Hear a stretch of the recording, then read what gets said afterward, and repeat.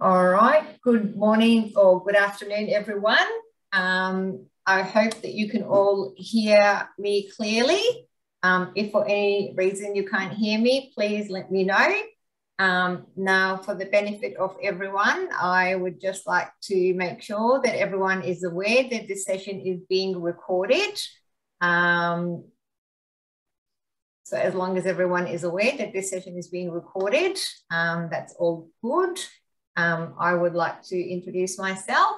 My name is Sadia, and today you are all attending the session using PenCat for quality improvement. I work for the Northwest Melbourne Primary Health Network, and I work as the Workforce Development Program Officer. And our lovely colleague Manfred from PenCS will be running the session for us today. Now, before I launch full steam ahead into presenting the session, I would like to acknowledge the traditional owners of the land on which we're meeting today. And I would like to pay my respect to elders past, present, and emerging. And so thank you all very much for joining us today by attending this session. Manfred will be providing a fairly interactive session, and we are hoping that you get as much out of the session by putting questions into the chat box or through chat. So if you have any questions, please type them into the chat.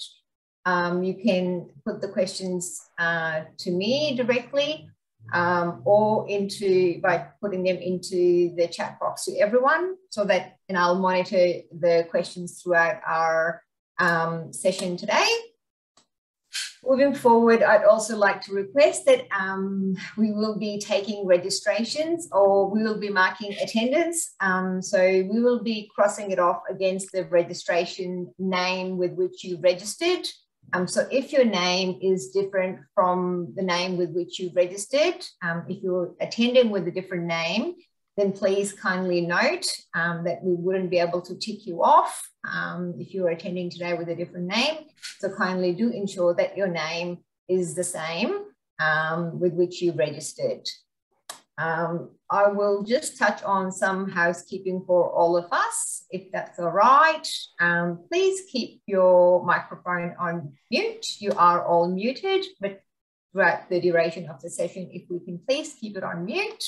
As requested earlier, please use the chat box function, which is for asking questions. We will also, there'll be question answers opportunity at the end of the presentation. If your question is not answered, then we will organize your PHN relationship manager to contact you. As already advised, the session is being recorded, and please ensure your name in the Zoom meeting is correct. What I will do is, from here forwards, I will pass on to Manfred. But before I do that, I will just quickly introduce Manfred. So Manfred has a lot of experience in all things to do with PenCat and TopBar. He is a multidisciplinary professional with customer service and IT experience, and he has over 15 years of experience in GP networks and Medicare locals. So Manfred, are you happy for me to drive the slides for you? Yes, please. Not a problem. So I'll move on to the next slide then. Great. Thanks for that. I would like to thank you all for and echo what Sadi just said before. Welcome you all to our training session on quality improvement.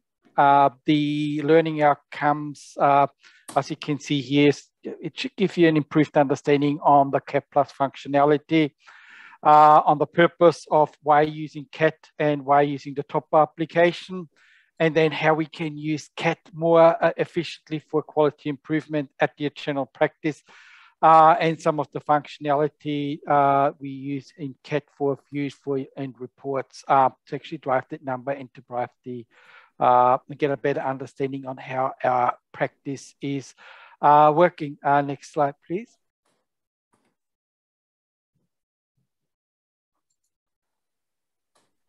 Thanks. The CAP Plus and quality improvement of the practice, as you know, and that's probably not something I need to repeat because just put that one down. I have that right in front of my screen here.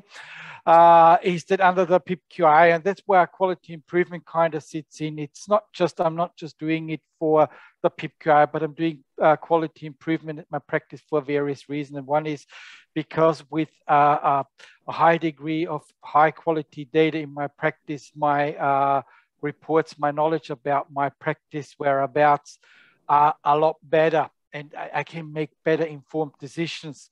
All right, so that's why I like to tie in quality improvement with PIP-QI, because there's the incentive, but there's another incentive for yourself to do it, because when you go for accreditation and you're being asked what are the systems for you to measure quality improvement, and you may answer the question, I don't know, it might not be too good. But if you say, well, we're using the CAP Plus for that one, and here, have a look at the report, here, have a look at the systems we have put in place, and here, see the outcome, you will be flying through accreditation, right? And I know that one from experience, because that's what we did in the past, and I do know still some of the survivors around. So under the PIP-QI, I'm just reading that one out as it is an interesting one, and it sort of applies to everything. A practice has to show they're undertaking quality improvement activities. In our understanding, this means medical centers have to apply the PDSI cycles methodology or similar to demonstrate these activities to measure the outcome. Now, what it means in hindsight, it's not frightening. It's actually quite clear, and it's actually for us a good guideline to say, okay, well, first of all, I find something, then I decide what I want to do about it, where I want to be with my findings, in what time, and then I will apply my system, and will through a whole practice approach, will engage my whole team of health providers, nurses, managers, receptionists in that work, and then in no time, you know, with step-by-step implementation, I will improve my practice quality. And by that one, my decisions will be way more informed into what I make.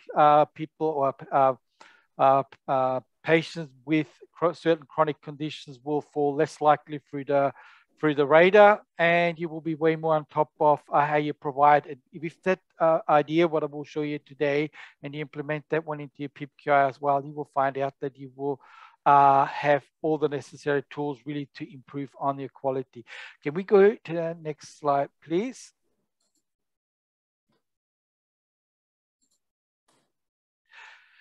So the focus of the session here is, as we said, on the data quality, data cleansing, using the built-in reports. I will give you a couple of examples here. We can use the filters to identify certain gaps in my database, but then I will go to the inbuilt report, the CDSA report, to get a good understanding to where my practice is at with its data quality, and then go to the data cleansing reports to get a better understanding on what do I need to do and how I can do it. And then we will identify these patients with an indicated and chronic disease, and the ones with no coded diagnosis. All right, and then we will switch here into top bar as well, if I get the chance. Can we go to the next slide, please?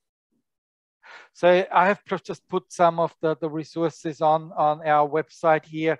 Please feel free to connect to them, download the help files. I will show you through a couple of resources I have prepared.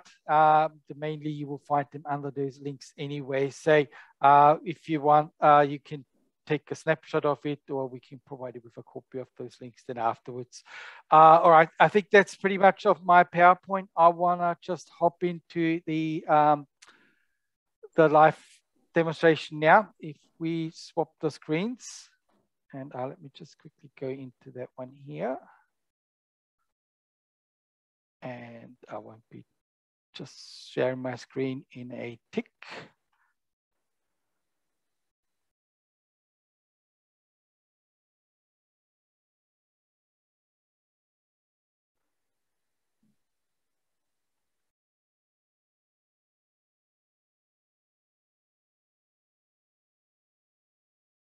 One moment, won't be too long.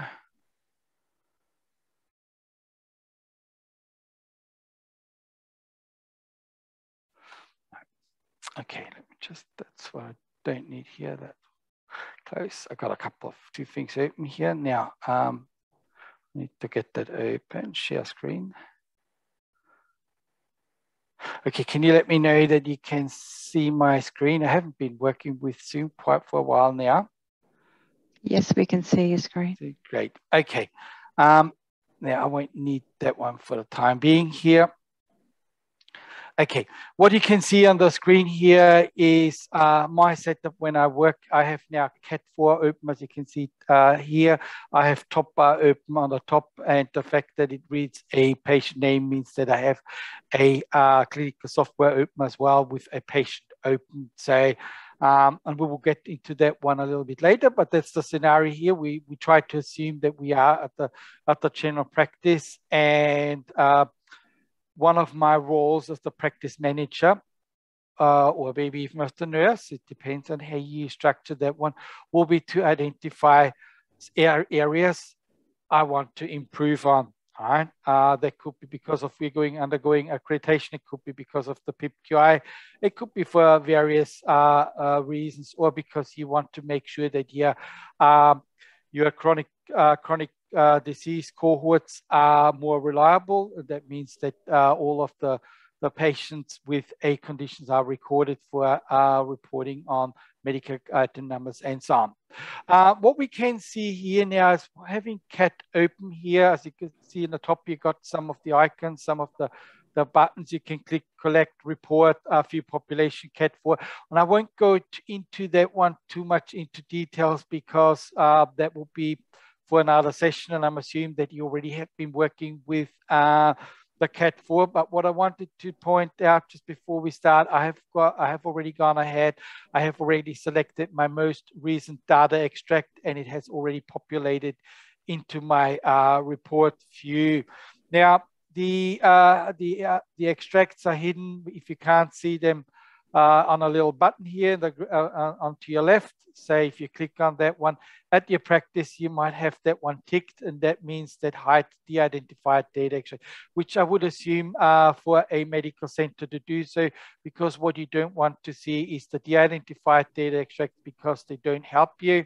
You at the practice want to work with identifiable data because you want to know who is behind these bar charts, who are where we have taken the measures. But since that is a training we are doing today, I'm working off a de-identified training data extract to ensure that no information or no population information can be shared or re-identified. So in that case, it is a de-identified data set. The way I selected is I was just clicking on it and then it started to populate it in. I won't click it now because otherwise it will start repopulating it into the system. Now, since I have loaded my latest data extract and don't need to see all the other extracts anymore, I can hide my extract panel and I can leave it with a bigger picture now with my filtering panel and my report panel. Now, as I said, filtering panel up here, you have all your filters available from general, ethnicity, conditions, medications, date range, results, date range, visits, patient name, and so on. And below here, you got your reports available for your investigation, for querying your data. Now, for the ones who don't know how it works, it's not a live integration with your clinical software. You collect the data on a monthly basis, and Cat4 connects to that data extract itself and provides you with the information for you to apply filters to query the database. So that means under no circumstances while working with CAT, you will interfere with your service providers doing work on their patients and so on. It's a complete separate system disconnected from your database.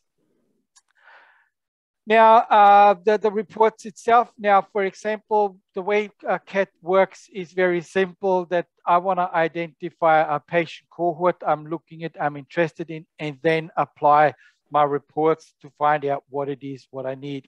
Right? And in that case here, I got several filters in, and I could say, okay, one is to work out my active patients and the inactive. And that means by active, when we talk here, active by RSCGP standard. All right, that is RSCGP standard, and that is not the active in your, or the active for your total population in your clinical software, because the total population in your clinical software is made of all the active patients, and we have excluded the inactive and diseased patients are not extracted. So only your active, that is total, and those are different to the active by RSCGP standard, and I will show you that one.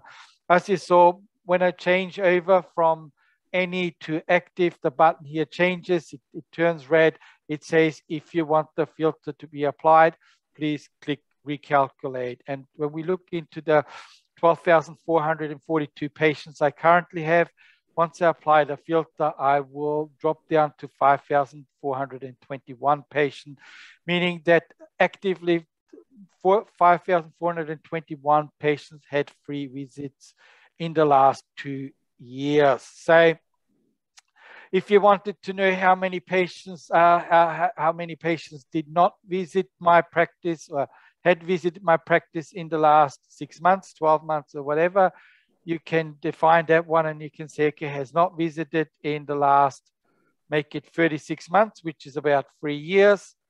And if I click on that one, I have about 2,711 patients here which have not visited my practice in the last 3 years.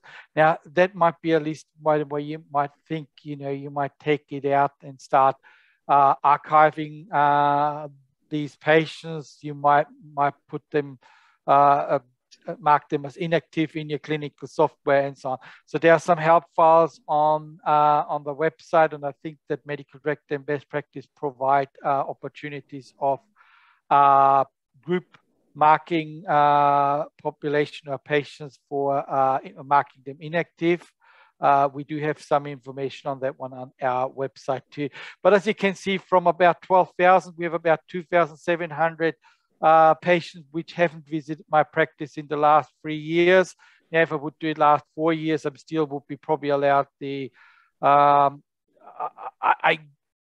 I guess it would be still about the 2,000 something mark here. So it won't probably change too much in the number, but actively I really look into a database which has about 10,000, maybe 9,500 active patients for of my patients here. Now, the other way, before I go into the reports itself, I want to show you a very quick way how you can apply some filters. As you know, when you apply filters here, let me just recalculate here. Every time I do a change, a setting change, a filter change, it will prompt me to recalculate, which I've done now. Now, let's assume for a second that I wanted to know what is my current diabetes population. And if I would say, for example, if I click here on top of that one, it will look into type 2 diabetes or type 1 or undefined. So compared to if I would select it in that way, it would say I'm looking for a patient who has all 3 conditions at the same time. And that's not what we want. We want to look into patients with one or the other condition. And that's why I will not use that one. I will do that one. Let's have a look. How many patients do I have? Now, if I look from 1,200, I have about 652 patients currently diagnosed with any form of diabetes. And please remember the number here, because we will be dealing with that number throughout the whole session today. And I will show you something that my diabetes cohort, in fact, is a lot higher than 652, but I just don't know yet. What I want to do, I want to just quickly identify and find out how good is my record keeping on the diabetes patient by just using some filter. As I said, what happens if I would look for a patient who has either all 2 or all 3 conditions? Now, as you know, that should give me a nil value. And if it gives me a nil value, then I have done right. But in that case, it shows me a value of 2 patients having currently a diagnosis with type 1 and type 2 diabetes. Now, there's no such thing, duplicate diagnosis, not for diabetes. So that means I might have to take that one already offline and say, get to the doctor the best way. And that's sort of where the system comes in. How do I communicate that one, and to whom? You know, who are the patients? Now, first of all, if I wanted to know who are the patients, the quickest way to do is either select it or go on view population. And if you click on the view population button here, you will see it will re-identify the 2 patients for you, and it will put the assigned provider in. Now you can take that one to the assigned provider here and say, look, would you mind checking patient A and patient B? Both of them have a duplicate diagnosis. Only one works. We might need to remove the other. All right. And I have completed that one now. Once I've passed it on to the health provider, he will then take care of that one and will take it offline. If I do the same filter 2 months again and it's still the same, then I will probably ask again quite nicely and say, please, please, please do that for me, because we don't know, do we have to group them into type 1 type of monitoring or into type 2 type of monitoring and so on. Now, that's one thing. Now, the other report, when we increase our data quality, is not just, by standard here, when we talk about diabetes, there is just a type 2 or type 1. There is no undefined. In the medical terminology, there is no such thing, undefined diabetes, because it can be either type 1 or type 2. Now, that means that everything what is running under the undefined is currently not really considered as type 1 or type 2 diabetes. Now, in that case, that would be a next step, that I might take those 57. And again, click on populate, click on the list, and you can use the little arrow keys. I just forgotten to say, there are little arrow keys. You can't see them, but when you hover over with your mouse, you can see how it changes from an arrow to a hand. And if you click on that one, it just makes it visible and lets you sort. Now, in that case, you can sort it to whatever by providers. You can sort it by patient name, by date of birth. In that case, probably sorting it by a provider, assigned provider, might make more sense. And then you can take it and then save it as a PDF, save it as a HTML, or any file type what we have here. And then take that one, put it into a communication, communicate to your provider and say, please find a list. Or it might be something you pass on to the nurse to say, okay, can you go through that list and identify if they are type 1 or type 2, because they're currently identified as undefined diabetes. And by doing that one here, you will find out that the diabetes population here, let's go again with all 3 here and go to our disease tab. Let me just hide the filter tab here. And of course, we're looking by diabetes now. So everyone who is diagnosed with diabetes, but also has other conditions. Right? So as you can see here, you got 57 undefined, 49 diabetes patients with type 1, and 548 with type 2 diabetes. Now, once you have fixed that one, the number here with your type 2 and type 1 will change and will accordingly adjust to the new measures. And then you can apply the services specific for their needs and reasons.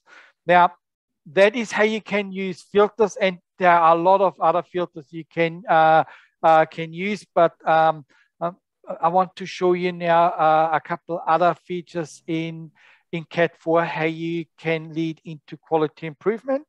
So that's why we will stop here a little bit.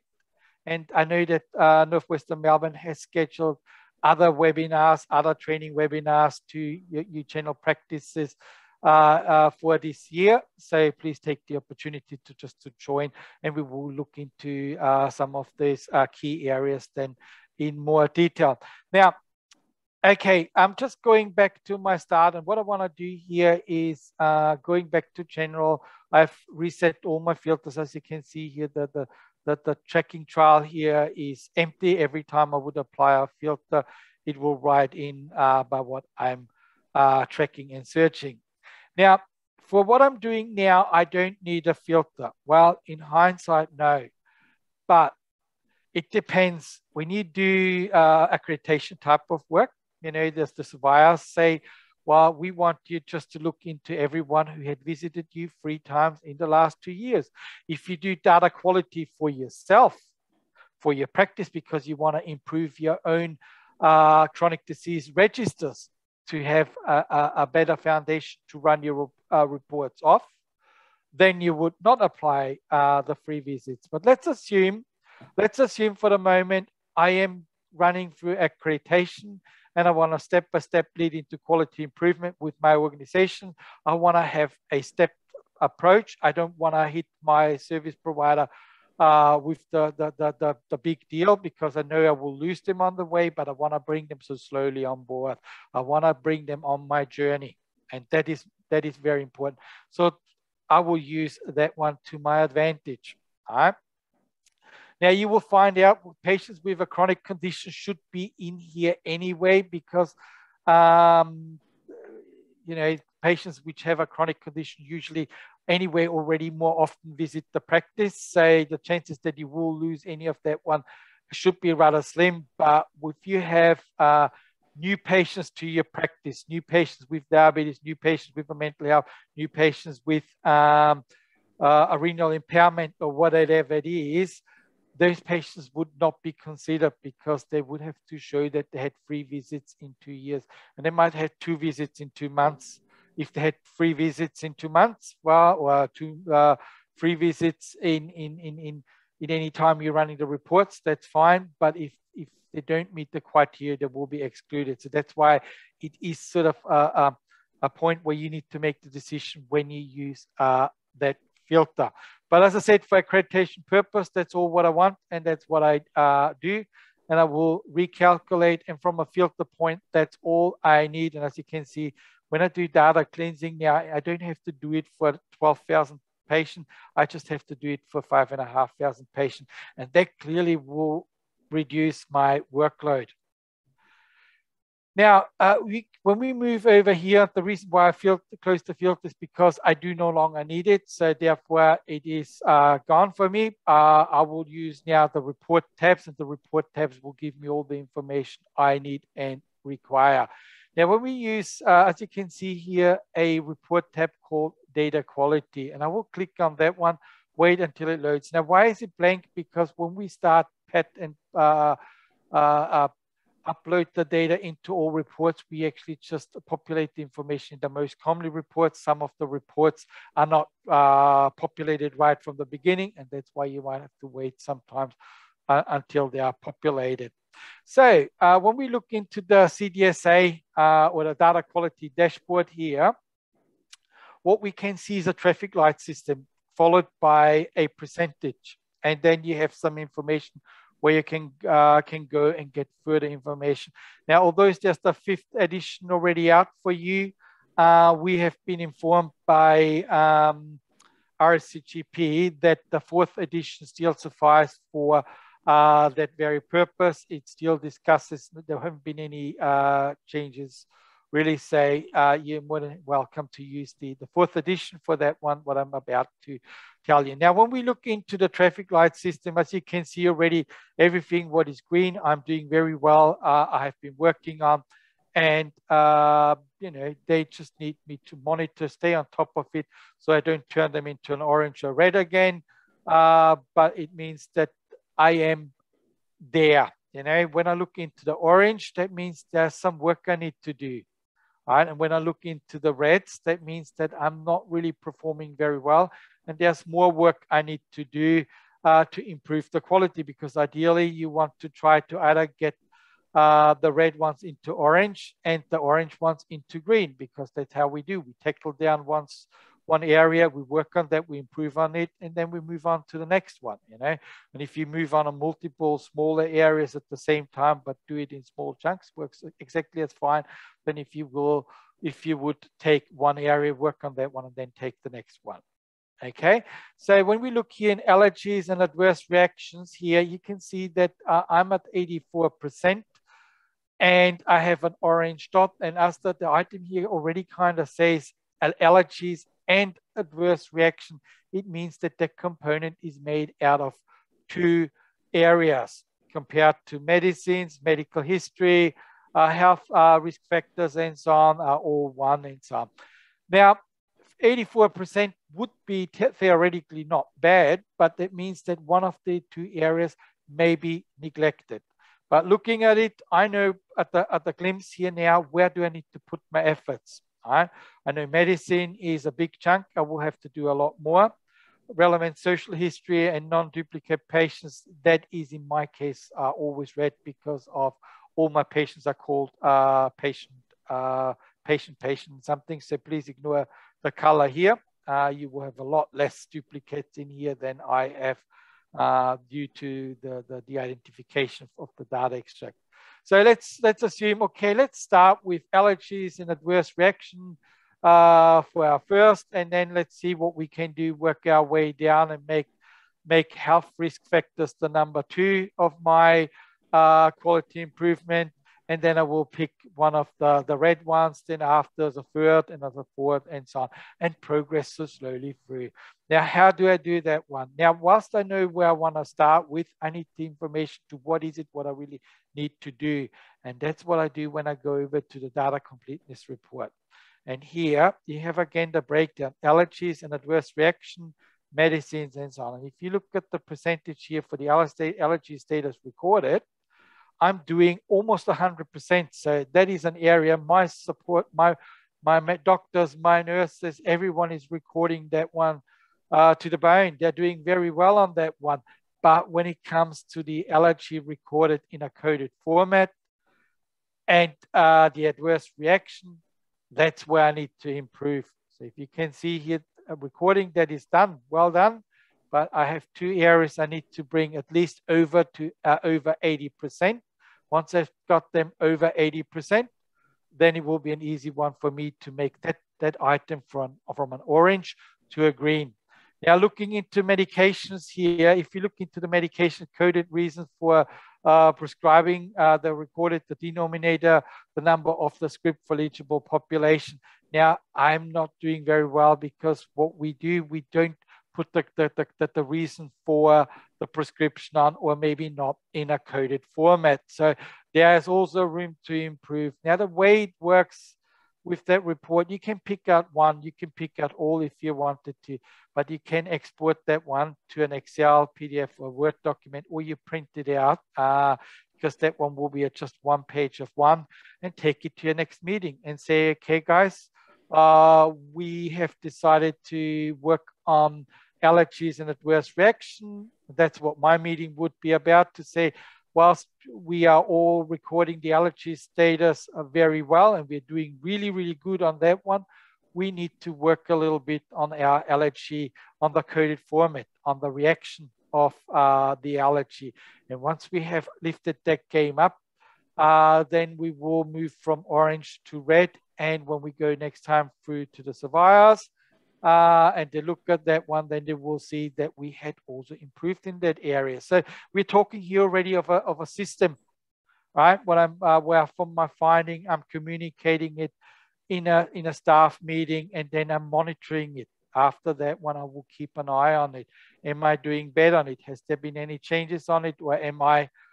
Yes, you can see allergy recorded, no known allergies, and nothing recorded. So you can use the report filters itself to look into, to pick out the ones which have nothing recorded, and work on them by simply clicking on the segment and view the population and bring them in. You know, so you got the surname, so you know who is not recording the allergies, and then you work. But as I said, we're doing here quite well. That's not quite the intention here for that one, but there's a kind of measures here. Now, as you can see, I've forgotten to deselect here. You could say clear filters here, and I don't want to clear my my filter for the active patients, but I only want to clear the filters of the report selection down here. Then untick that one, click OK, and that will leave the filter in place, but I just select my report selection here and the allergies. Now, as I said, now I know what I need to do. I know where I need to improve. I know what it is. I'm very specific now. I really can look into those 2 areas and enhance them, that they come on board and do the work on that one. Now we have, if you go the data completeness graph here, as you can see here, again, is a visual breakdown of what the report I have given you. It might be sometimes a great, to look into that one and have a look and say, okay, look, that's the allergy status. Here, the not recorded ones. Here, the allergy status. Here, the partially recorded ones. And the not recorded ones. And if you can see the breakdown here to the very right here, recorded, partially recorded, not recorded, and so on. And you could say, okay, let's take of the two reaction, the ones which have been partially recorded, fix those ones up, then it will move us into the green. And then at a later point, we will look into the not recorded. Or you say, okay, hang on a minute, we got here not recorded. We select the two graphs here of the not recorded ones, right? Then I might select the two partial, and I want to work with those patients and get them recorded. And the same like with all, you could click on view population, or you use the worksheet here and click on that one. And what it does, it gives you, based on my filter criteria of the ones I've selected, the allergy coded and not recorded, from the data completeness, it gives me everything what is also missing of the patients here. As you can see here, family history missing, also family history missing, if they have a carer, and so on. So now when you work through those, let's bear in mind you have 1 of 46 pages. So if you use the print button, you might block the printer for quite some time. But the best, what works for me always is exporting them to an Excel file and work with the Excel file and tackle it down. So that's the worksheet you can print out, or if you wanted just the two in a very quick way, you can click here on the view population and you have your,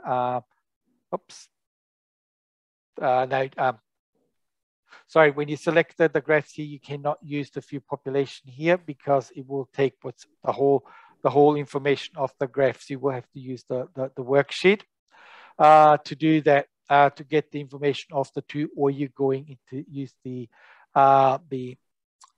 allergy slide report for that one. But what it is, basically, it allows you to tackle down, to select whatever you want to use in your report.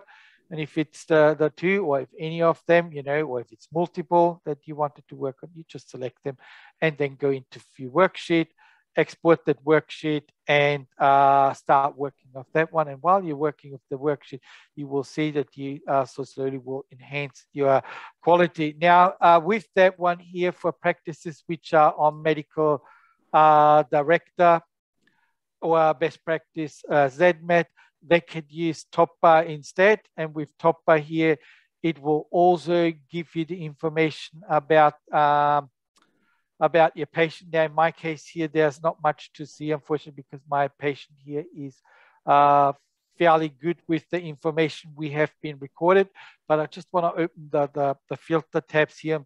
Please note there will be a Topper webinar coming, so I won't go into depth into Topper, but what it allows you as well to look into the item you want to be prompted. You want to see what is missing.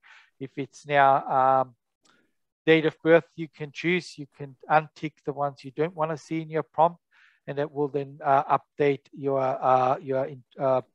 prompts in Topper. So you have the ability to choose what you want to see and what you don't want to see for both. Now, going back to here, and I thought I could see, you got the data items already completed. When we look at the data items for the demographic or the data items for the clinical here, you will see that these follow a strict rule by the RCGP. Everything RCGP suggests makes a complete data set you will have here on the screen. All right. I will get into that one in a tick, and we'll show you a little bit more about that one. I just want to go back to my CAT4.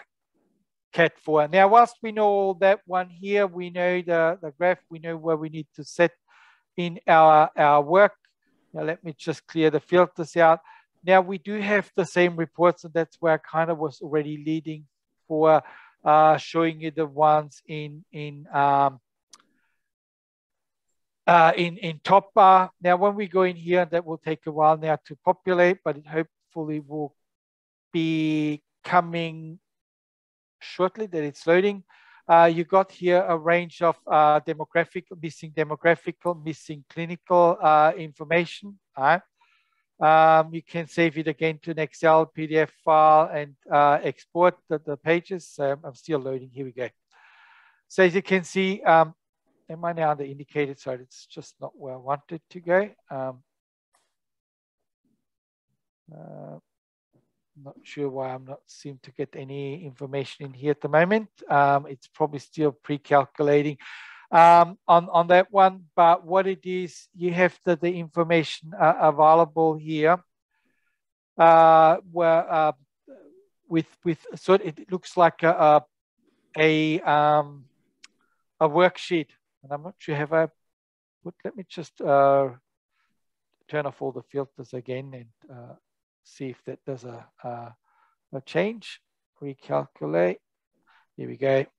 Let's turn them off. I'm not sure what happened here now with the filter. I'm just leaving it off now for the time being, but I want to show you what it is. As you can see here, everywhere where something is missing, it basically puts a red line in.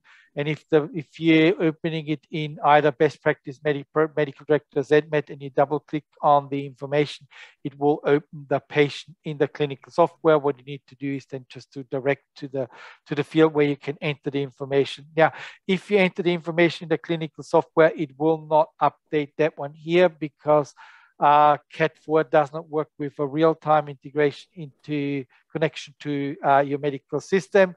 What it does, it extracts the data on a monthly basis, and that's where you're interrogating. So once you're finished with updating your database and you rerun a data extract, then you would see the changes in CAT4. That is different to top bar, which I will show you in a second.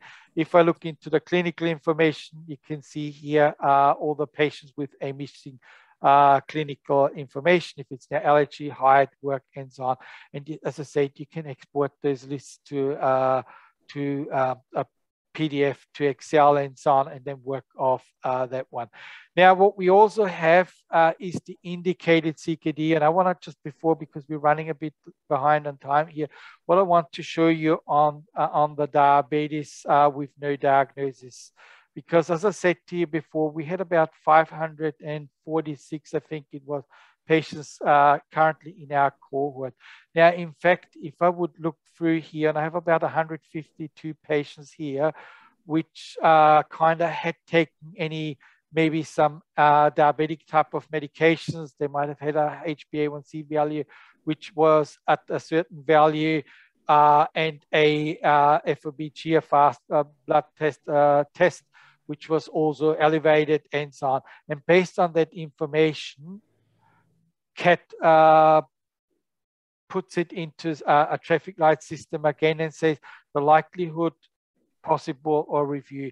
Now, bear in mind why we do that one is because those patients have not received a coded format of diabetes yet in your database. That's why they're sitting here. Now, you can take that list and say, okay, look, we found patients which have a HbA1c of 6.2 and an FBG at 6.1. Are there diabetes? Have they been classified as diabetes or not? If you see here, we got here a patient in red who is taking any type of diabetes medication and had a HbA1c of 11.6. What happened to the patient? Has it been diagnosed with diabetes? Yes or no, because if it's not, then do we have to remonitor those patients, bring them in again, have a checkup with them to see if they are or not diabetes patient. And on the very last page here, and I will skip the other ones because they've worked from the principle in the same mess up, but on the last one, you can do for diabetes checks the HbA1c above 8%. And it looks at the type 2 diabetes here. And what it does, the screen here is again, lets you, if you click again on all of our rows, if you click on the top, it lets you basically sort. So you can change the number of class, say 1, 4, something, or HbA1c. But let's filter by HbA1c. For example, here you can see that that patient has a fairly high HbA1c value, is using one type of drug, which is the SLGL2. He's not on any GLP-1. He's not using any insulin. Now, the patient usually is diagnosed with, in that case, there is diagnosis behind with type 2, but the medication itself, what may be administered to the patient, may not sufficient. There might be some changes needed to be done, and that's what you can use the report for. And so on. But I want to just very quickly go into the same here, into TOPA. Now, as I said, the same indication we have here indicates that diabetes with no recorded condition, COPD with no coded condition, and so on. And based on the findings we had, and now TOPA is a life integration with your clinical software. Once the patient presents at the practice, TOPA recognizes the patient and then updates our apps accordingly to the findings, and so on. As you can see here, indicated problem for this with no diagnosis is that the patient had a script of a particular medication received on that one, and based on that script was never taken off. Now we want to make the doctor aware or the nurse aware that a diagnosis never happened.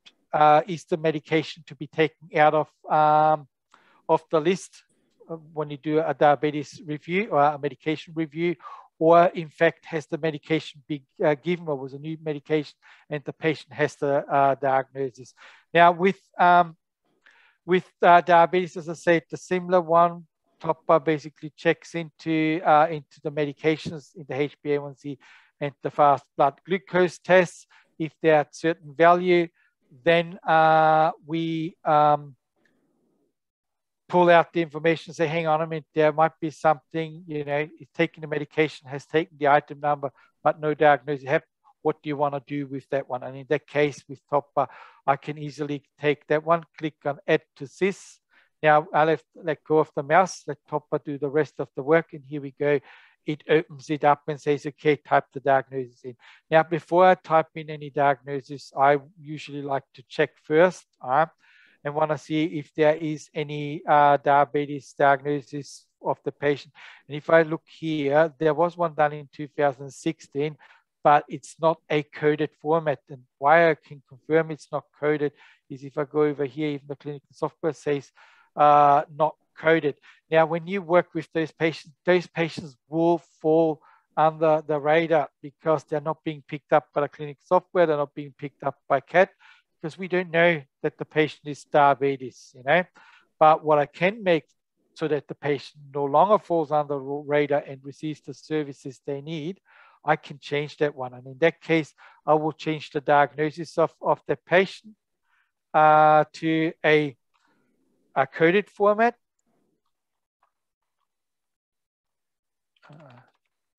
Sorry.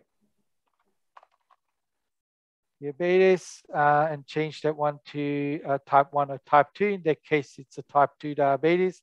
Click on OK. And now, as you can see here, when we click here, it gets the coded name, the coded format, and it's an active now, and it's a active diagnosis. And therefore, now I know that the patient has it. Now, what happens in TOPA, as I said, TOPA does take the advantage that it realizes your work, and therefore it no longer prompts you for that indications of a particular not coded diagnosis and so on. And you can see here now we've got here all the other ones, the item numbers and whatnot. Now I can go through and now do that for all of them. If that is now for the chronic patient. Sorry, Manfred, my apologies for stepping in, but we're now 5 minutes over the session. So yeah, I'm just about to. Yeah, I'm wrapping it up. Just thought to give you the last one where the issue could be a medication, where you could then say, okay, look, that the medication no longer is needed and Therefore, I delete it, take it off. The reason is completed without any problems. I leave it as maybe at the earlier date here because that was 2018, for example. Oops, doesn't it take it? 2018. Yeah.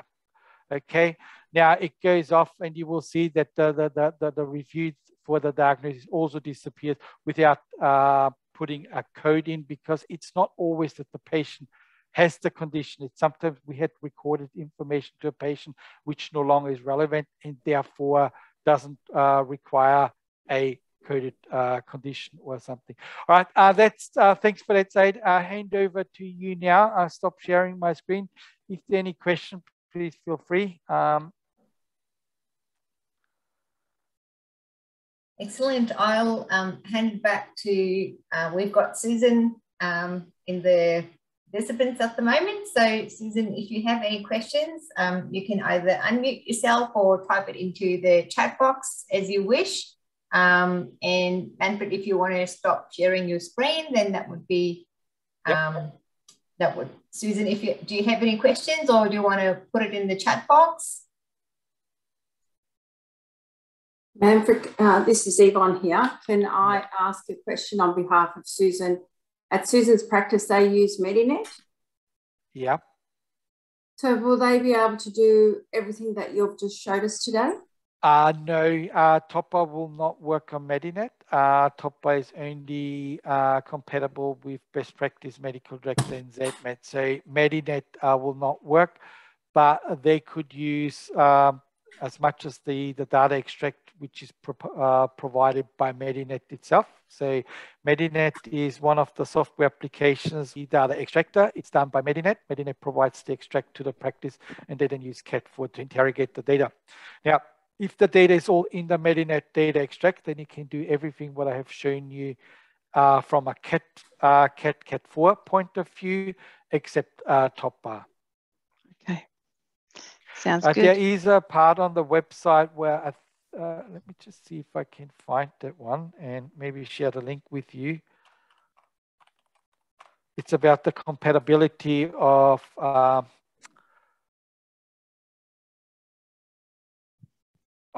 products, and you would find that one if you go to help.pencs.com.au. Perfect. Well, if you send that to me, I can then forward it to the practice. Clinical billing. Yep. Let me just. Here we go. Just paste the link in here now. Then, the Peter can forward it to you at any point. Great. Thanks, Manfred. Susan, anything else you can add in the chat if you wanted to? You're our last standing participant. I think one of the links is here as well, which is www.pencs.com.au. And what I'll be doing is that I'll be sending out an email, and in the email, I'll include all these links to the resources that Manfred has kindly provided.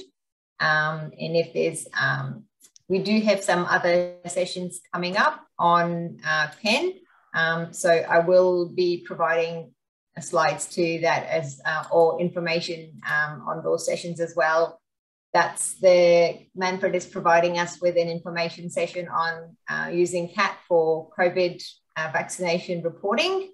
And another one that may be of interest to any practices who have an accreditation session coming up is that we will be providing a session on supporting practices with accreditation. So what I can do now is I'll stop sharing my screen, and I'll just thank you so much, Susan, for attending today. And if you have any questions, feel free to liaise with Yvonne, and we will have the information provided to you. So thank you to everyone who attended the session today. I really do appreciate you joining us. Thank you all. Thanks.